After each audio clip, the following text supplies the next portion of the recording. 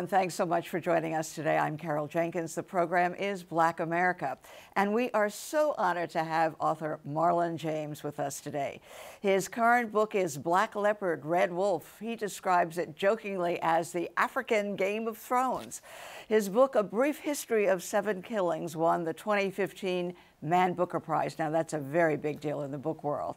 And his earlier works, John Crow's Devil and The Book of Night Women, caused a major stir and gave him the title of one of the best writers we have in the world. Marlon, thank you so much for joining us Thanks today. for having me. How does it feel to be one of the best writers in the world? I don't know. I hope it shows on my paycheck.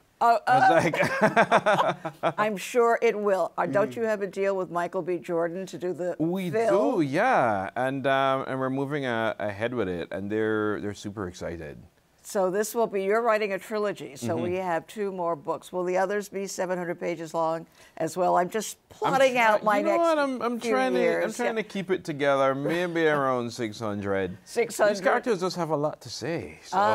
Right. So now, as I understand, I want to tell you, as I feel like one of the reviewers who wrote about this book saying, if you survive reading Marlon James' book, because it is so rich, the language, and I must also tell you the violence of it too is very, very powerful. Yeah. So I find myself putting it down and taking a breath and resuming the read. But I think you should, I'm more concerned, I'm very concerned about violence where people don't take a break. Oh, are you? Where people so I'm doing the right thing and saying, because okay. violence is not normal.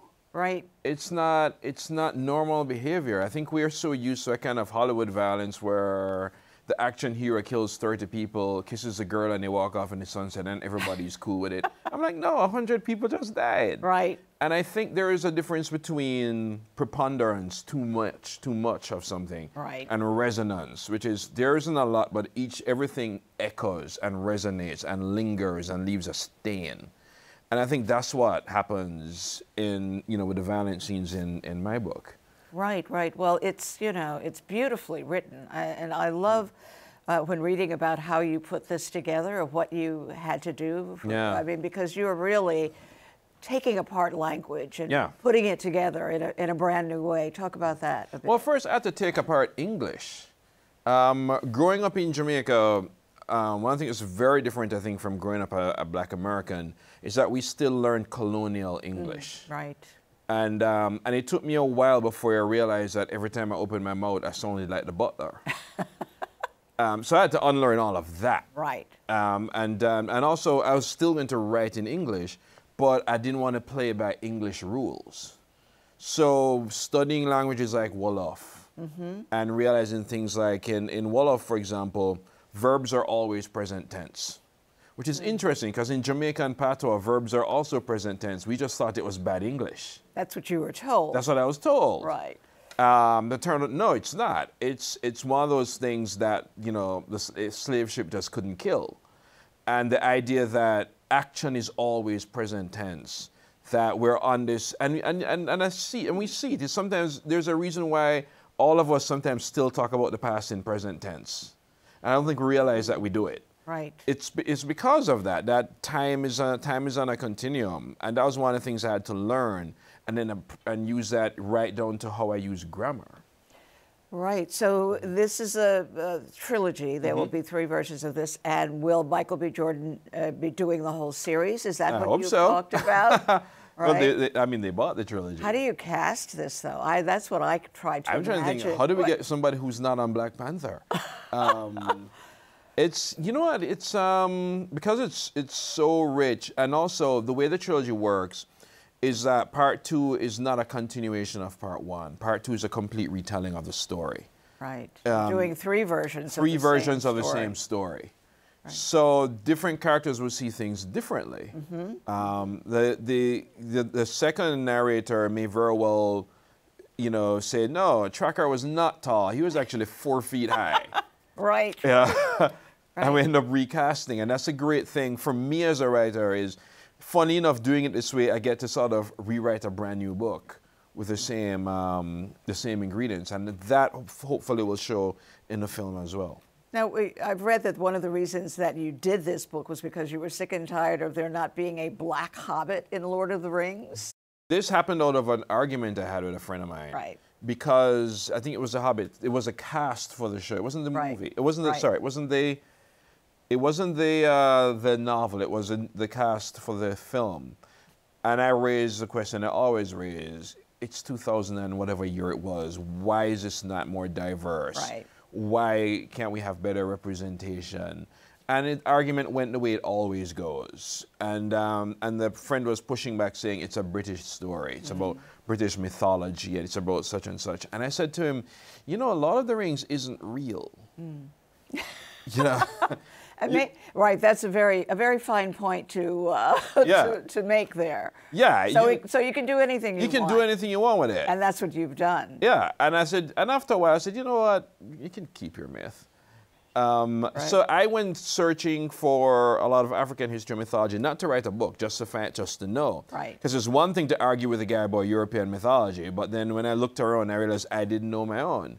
And it's funny enough, I was given the Tolkien lecture this year, and I was talking about what happens to people when they don't have their myths. And what happens when they do. For example, in the UK, King Arthur. Right. Camelot. Right. That's essential for British people because it gives them the myth that they were always civilized. This was one of the most backward places in Europe. They were living in basically dung huts until the Romans showed up. Sure, sure. But they have King Arthur makes you think we were always gallant and we were riding our white horses through the bushes. It's a total myth, but it's essential. So take somebody like myself who grew up thinking ground zero is slavery. I realize what happens when I don't have my mythologies. And where did you go to find that? Where did you do that research? Everywhere. Well, first I had to disregard any book on African history written before 1970. Before 19, right? Okay, because I see usually, why. yeah. Right. The thing is, there's so much work happening. A lot of archaeology. I was in Abeokuta in Nigeria, which was one of the sort of cradles of civilization. Reading all the epics, most of which have been translated, and well, that's serious research. Well, I had to. For one, you know, and it's funny because I wasn't writing a historical novel. I was writing a fantasy. I could make it up. Right, right. But every time I went to make up fantasy, I saw Brothers Grimm. I saw Snow White and the Seven Dwarfs because that's what I grew up with. So to unlearn all of that, and not just unlearn that, but unlearn the value system behind that, because it's a different thing. You go to the Omo Valley, it's a different thing. Lower Ethiopia, Upper Kenya, Central Africa, it's a different value system. So I had to unlearn everything to write it. Well, the book is fantastic, Thank you. You know, and as you know, I'm making my way through it and loving it. I do want to say, definitely get it, definitely read it. It will change your mind about so much. And the research that you did for yourself is something that you're now being able to share with the rest of the world, which is fantastic. You know, I said to you before we start, the first question I usually ask a guest is to place yourself in Black America and how that's influenced you. Yeah. You just got here relatively recently. You grew up in Jamaica. In Jamaica. The reason why I love the question is because the Black immigrant to America usually has a whole different story about Black America and how they're embracing Black America. I remember once somebody asked me years ago, "Are you a Black writer?" And I'm like, "No, I'm just a writer. Can't I just be a writer?" Right. And one of my mentors, a fantastic novelist, she said, "You know, you should put a sock in that." And she talked about how years ago when Abner Louima was attacked by the police, and how the Caribbean community was completely silent until Black Americans said something. And the idea of community and support is something that Black America is what taught. The rest of, quite frankly, the Black world. When I look at heroes, yes, Frederick Douglass, W.E. Du Bois, or so on, that the whole idea of personhood, before I even came to America, came from Black America. And that's important when you grow up British colonial. Because even somebody like me who grew up in the 80s, you're still kind of raised as subjects of empire. And there's still people in Jamaica who think, man, things were so much better when we were a colony. They actually... Yeah. Or we hear this. Jamaicans love to say, oh, it's not about race, it's class. And I'm like, well, of course. That sounds like a very Jamaican thing. My husband was Jamaican. Yeah. That sounds like a very Jamaican Precisely. thing. And I'm like, well, of course you think that. That's what colonialism taught you. Right. Then you go to England and you see the sign, no Irish, no blacks, no such and such. And you think, oh, that doesn't appeal. That's not me. Right. It's like, it's totally you. So the idea of personhood, the idea that as a writer, the idea that the voice coming out of my head is legitimate enough to tell a story. It seems simple, but I really did not know that. I did not know that until I read Toni Morrison. Toni, right? Yeah. Right. I love hearing your description of your life as a child growing up in Jamaica, mostly in your bedroom.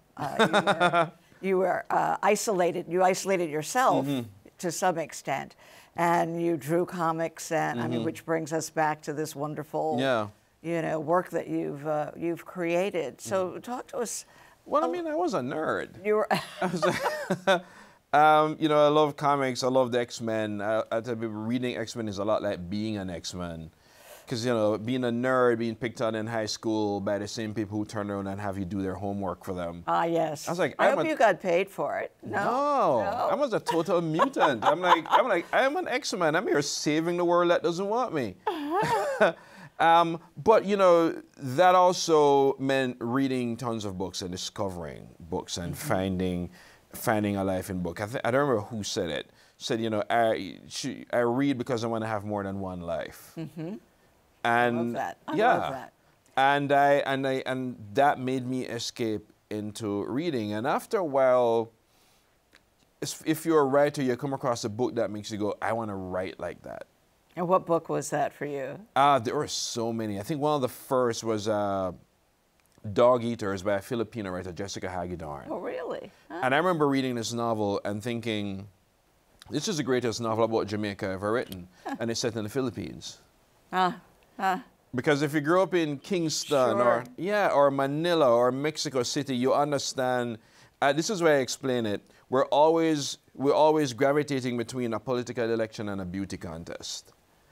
And the minute I say that, somebody in Manila knows, yeah. Or somebody in Mexico knows, oh, yeah. Right. I love your 7 Killings that won the Man Booker Prize was about Bob Marley's murder. Your mother was a detective in Jamaica, your dad also, and then you tell me that he later became a lawyer. Yeah. What's the family story? Your mother put them in jail and your father... Yeah, basically, they kept each other employed. My mother put them in jail and my dad took them back out. But Bob Marley's shooting, was really traumatic for Jamaicans. And you said it was the first time you saw your mother concerned, afraid. Yeah, because she was very big on making us feel safe. It's one thing being a cop in Jamaica. It's another thing being a female cop in Jamaica. Being a female cop in Jamaica, you're almost permanently a target. None of this I knew. I just thought my mom just went to work and won't come home early. Wow. It's just now I'm realizing what she was juggling. Right. But there were very few occasions where she let that sort of confidence slip. And one was when Bob Marley, when they tried to kill him. Because it was just an unwritten rule in Jamaica, nobody touches the tough gang. People who would be killing each other would be having parties or playing dominoes at Bob Marley's house.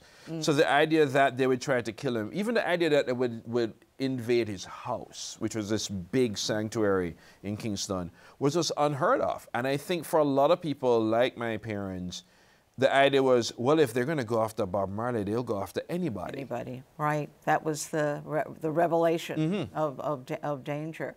Now, you won the Man Booker Prize, I say, a very big deal in the book world. Yeah. What do you think of this? Now that you're winning almost every award, as expected, I love the description of the discussion and the Man Booker Prize when they were talking about your book, and apparently you won it in 10 minutes, the first 10 minutes of the discussion. But what value do you actually put on that? I know we've interviewed Lisa Lucas from the National Book Award, and I know she's made big changes, had to in terms of who are the judges. you know, what are the values? So talk to us a little bit about. I think that's it exactly. It's the prize doesn't mean anything if it doesn't translate a value. And I think certainly for me and for the Booker Prize, I do write the kind of books that don't necessarily fly off the shelves on their own. They're challenging. You have to meet them halfway. They're written in Jamaican patois. They rarely have the sort of token white character so middle America can latch on to it. Right. That's what was said to you about your early writing, your book, when you first tried to get your books published. People were upset because there were no white people. Yeah, it would have been far easier, certainly back then, to sell it as a sort of conflicted white adventurer who lands in the third world. Right, right. And those stories are still being told. Right. But the prizes. Yeah. But I think something like the Booker Prize made people who wouldn't normally have picked up a book like that pick it up. Some, of course, immediately threw it down. It's like, this is not my kind of book, which is fine. Right. But I think a lot of other people were open to reading about a world that was totally different, which is what we should do with fiction anyway. Okay. So I think in that sense, yeah, an award can change things, you know, for the better. I think there's no escaping. Sometimes it's sort of the industry patting itself on the back. But on the other hand, it's the book industry. We need all the patting we can get. Right, right. Exactly, exactly. I want to talk to you about your writing life. How do you, I was very interested in your saying that you actually get dressed up to write, where most other people, we assume, are writing in their bathrobes. Oh, good for them. But you actually put on a... Yeah, I get dressed and I go to work. And where do you, in your home, do you have a home No, I don't. office? I can never work at home. Right. I learned my lesson after 3 or 4 tries. I'd have a full home office and never go in there. Right. I just can't work from home. So I've always, brief history was written in just cafes all over Minnesota. Ah, where you teach. Yeah. And I thought, I can't do that again. So now I work in an office. I get dressed, I jump on a train, I head to work. I get there at around 10, I write till 6. Every day. Every day. And it's, for me, it's work. And, you know, without the connotations about it being a job, it's a vocation or whatever. But when I write, I go to work. That's why I remember somebody talking to me about being inspired to write. And I'm like, wow, I haven't been inspired since the first Bush administration. How do you do that? I just do the work. It's not inspirational. In fact, you say that you're terrified every page. Yeah. Every page that you write, maybe your first blank page that you can't figure out anything to. And I think that's healthy. That came because I think somebody was talking, we're talking about cultural appropriation, and a white writer was saying, in this atmosphere, they feel scared to write. And I'm like, you weren't scared before? I'm terrified every time I see a blank page. Right, right. That's so interesting. And how many revisions do you go through? So for a 700-page book like Black Leopard, Red Wolf. Even a 700-page, probably at least 3 or 4. 3 or 4, top to bottom? Yeah, I've done 9 for a book. Really? Well, I write pretty fast because my writing process, I spend so much just figuring out what I want to say. That can take years. Right. Like the actual writing of this book was like a year and 3 months. Which is very It's very quick. Time. But the time I spent to put it together was like 3 years. So it's all in the prep for it. Right. All of that research and all. I want to talk quickly about your exorcism because you have that in your history that so few other people have. So talk to us a little bit about. I mean, it's funny because I was also kind of an exorcist. It was funny when I had to have it. It's you know, I was a part of the evangelical church, and the church still thinks a lot of things are demons, like homosexuality and so on. It's a demon; he needs to get rid of it. And I remember thinking that. And you thought that? Yeah, that you were possessed by because praying away the gay wasn't working. Right. So you prayed it away. Yeah, so we need to bring in the big guns. And it was, I didn't even go to my own church because we couldn't let the news get out. Right. So I went to a neighboring church, and they sat me down 9 in the morning and was just driving out evil spirits all the way till 12. Really? In the afternoon, and I went left there thinking, I'm free. You know, now I'm dating a dude. So. Well, I'm glad it didn't work. You know? I keep thinking it did. You did? Oh, you think that's what? I actually think if there's a God, God is a lot smarter and a lot funnier than his followers. So he got the result that he wanted, I was like, or she wanted. Yeah, right, I was like, yeah, I'm clear now. I was like, thanks, Jesus. So what's in the future? I know that you're working on these books. So how much time will it be before we see Volume 2 and Volume 3? Well, my publisher thinks Volume 2 is coming out in 2021, which will be 2 years from now. Wow. Which is definitely what we're aiming for. Right. I'm also working on a few TV series. Ah. One's original. It's called Get Millie Black, because I grew up watching Get Christy Love. Ah.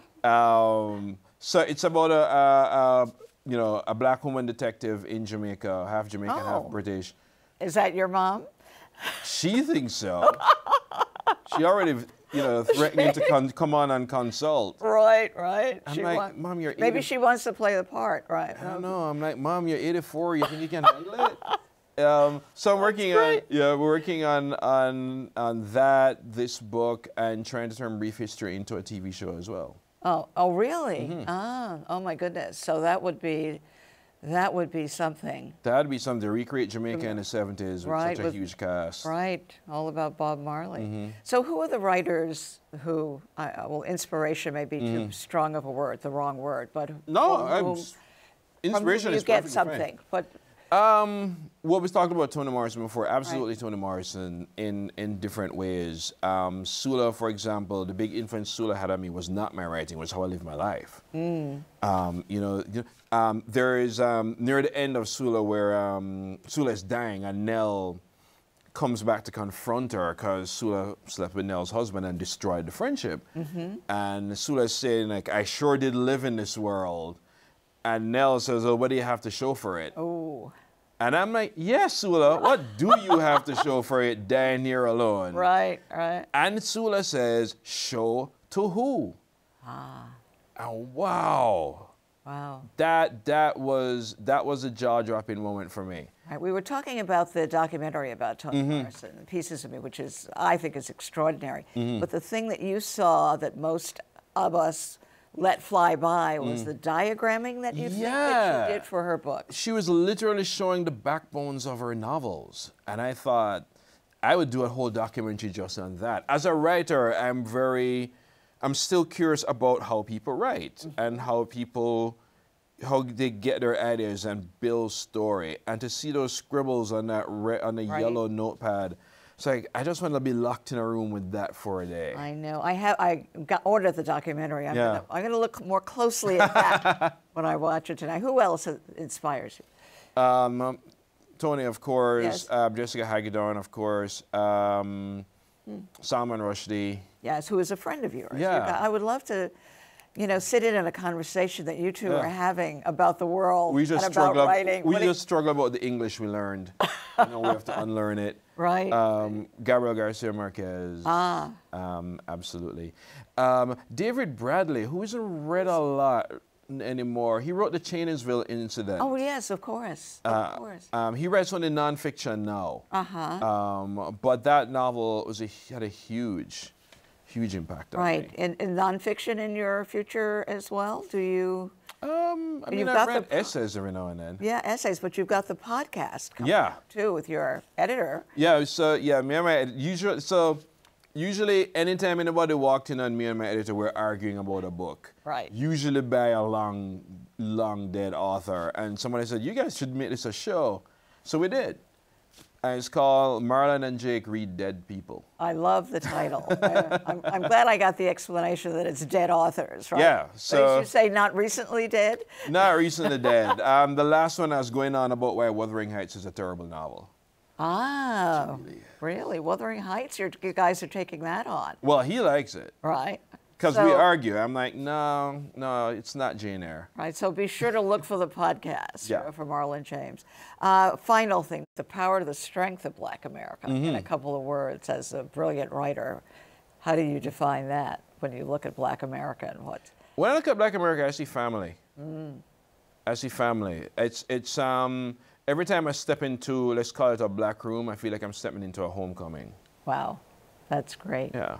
Well, Marlon James, thank you so much for being with us today. I can't wait to hear the podcast. It's up in next year, the January, beginning of January, right? And yeah. I'm anxiously awaiting the next editions of, you know, Black Leopard, Red Wolf. Thank you. I'm anxiously waiting to write them. Terrific. And I can imagine you getting on the subway and going to work to write them. Thank you so much for being here today.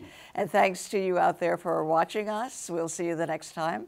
I'm Carol Jenkins. The program is Black America.